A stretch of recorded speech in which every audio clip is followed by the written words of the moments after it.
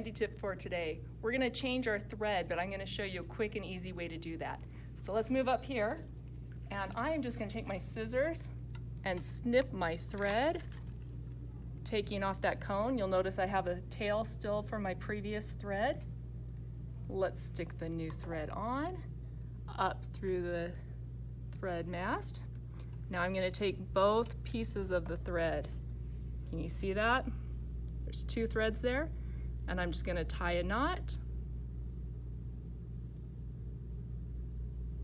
Now they're connected, and I'm gonna pull the thread from the bottom, and I'm actually gonna take my fingers in between the tension disc just a little bit, just to relieve some of that pressure.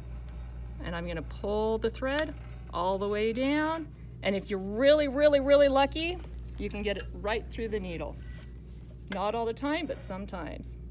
So that's my handy tip for today.